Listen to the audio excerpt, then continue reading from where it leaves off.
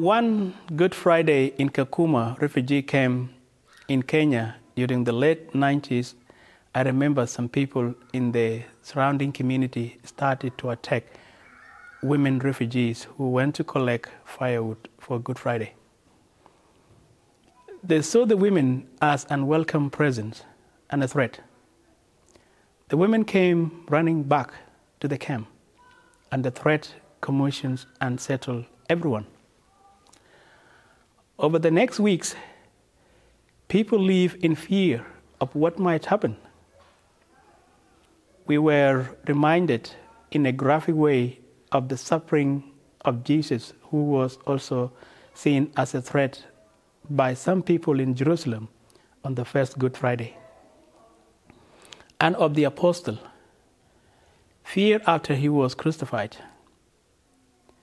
I am so grateful that everyone in Australia can have their Good Friday without the fear of being physical attacked.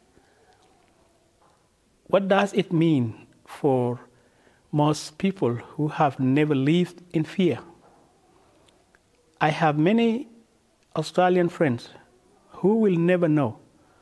What can I say to them that make Good Friday more real? The Apostle Thomas is a good example. Show me, or I once believe, he said. This is a common problem for many of the faithful in the world we live in. We have all we need materially, really need anyway, so we do not stand to gain anything in a material sense from believing. Yet in contrast, I came from a people who had nothing materially left to lose and yet put their faith in God to be their strength and guide.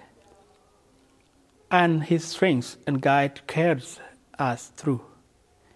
Here is an example of what can change through faith. The people of Ukraine, led by a president who is a former comedian and actor, have had almost all the material possessed ripped away. So the resistance and strength are not based on material things, but on standing together in faith and solidarity to stop injustice overtaking them. Good Friday is the ultimate example of a loving God's power over fear and death. Jesus said, "Follow me." We each, in our own way, are called to do just that. In Christ, amen.